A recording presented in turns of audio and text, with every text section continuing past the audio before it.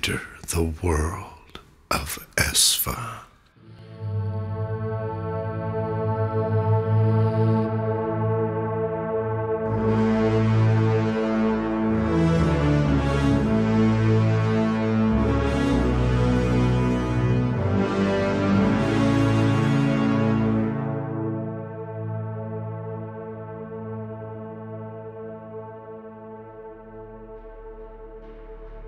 In the mid-1990s, there was one fantasy RPG that ruled them all.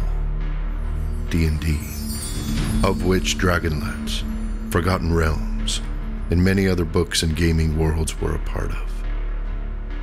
Its publisher, TSR, created another gaming world that won Game of the Year in 1995.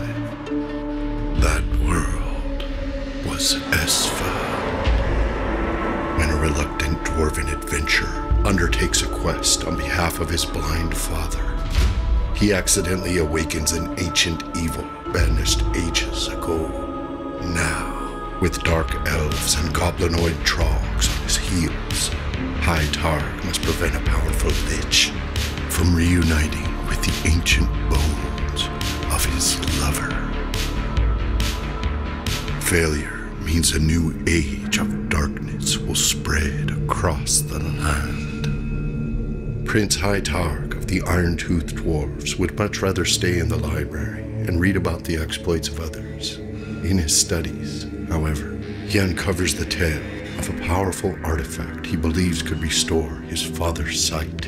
On his quest, he accidentally triggers a trap that releases an ancient undead general that was long ago sealed away to prevent him from beginning a planet-wide uprising of the dead.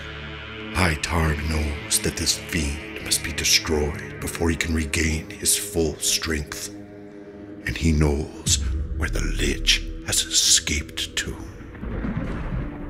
Journeying towards the creature's dark tower, he enlists the help of the few souls who believe him, one of whom is an imprisoned thief that must first be freed. A thief who is tied to their problems more closely than they realize. He stole the sacred bones that the lich is after, and undead scouts pursue his every move. Can this band of unlikely heroes prevent a second rise of the Black Tower?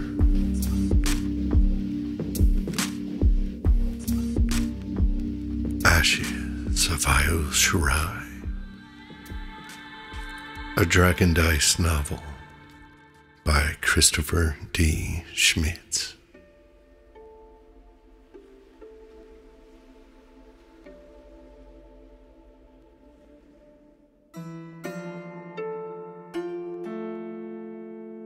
The Esfah Sagas.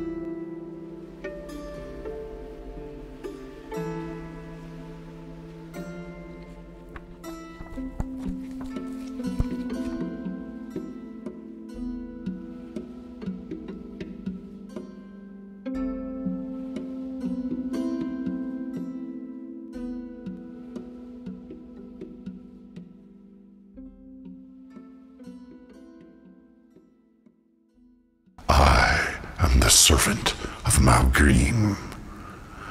I am the terror in the dark. I am the destroyer of Esfah.